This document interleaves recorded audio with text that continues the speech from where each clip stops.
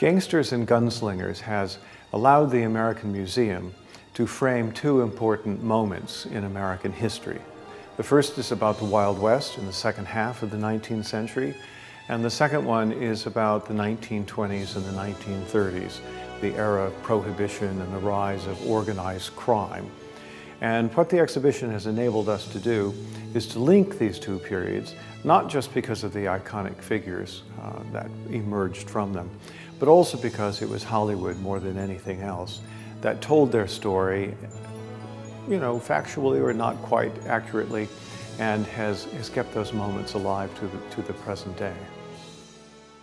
In seeking objects for this particular exhibition, there were key figures I wanted represented. So I wanted the gunslingers, for instance, at the OK Corral to be represented in the show. And the collector that we've worked with, he thankfully had, for instance, Doc Holliday's medical bag. Yeah, I'm always fascinated with Holliday. There's a bag here of his. It's a medical bag, but which he kept basically for keeping gambling instruments with. You know, Holliday came from a cultured Georgian family, but with the Civil War lost all their money, dying of tuberculosis. He moved west, where of course the climate was easier, but not easy on him, basically. He was unpleasant, garrulous, argumentative, and was a killer. What made him go that way? The very thought, of course, that he was coughing his lungs out every day, and another day alive is another day alive. So that was the way he looked at it. He wanted to have fun. He wanted to have fun. Let's shoot a few people before I die. The objects that we have in the show indicate other facets to these people's stories. We see, for instance, the poverty that many of the Depression-era gangsters were living in. Bonnie Parker and Clyde Barrow, for instance, spent the last part of their lives just living in a car. As she would sometimes say to Clyde, "I'm starving, Clyde. We've got no money, we've got no food. Well, we can't go out nowhere because, I mean, the police is out there looking for us." And that was the way that it was. So then it was rob a store, grab $100, $10, or some cans of beef, and then hide out for a little while longer. Sounds great, robbing it, going to a bank with your guns blaring. Didn't happen like that. And they knew fully sooner or later, of course, they would go down side by side, which of course they did go down side by side. They weren't buried side by side. The families had disagreed by then.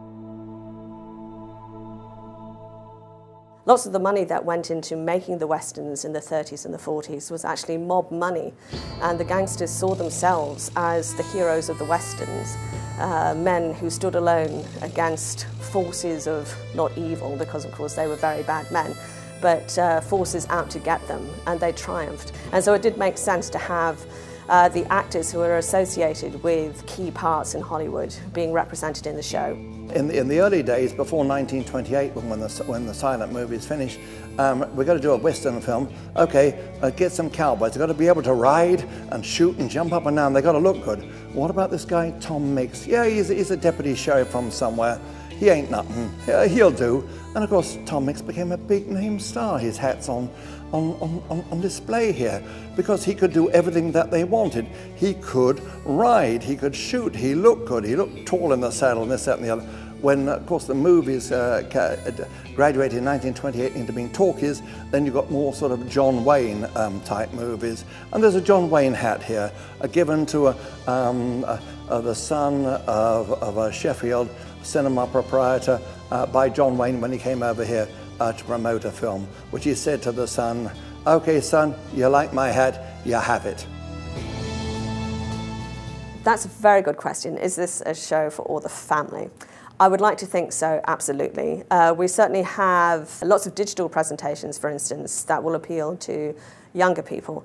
For instance, we have created a digital copy of all of Bonnie Parker's poems. So instead of just looking at the object in a glass case, so it's very inanimate, people have an opportunity to actually thumb through the pages of a digital book. For people who want to learn more, we have certainly included a lot of historical detail in the show.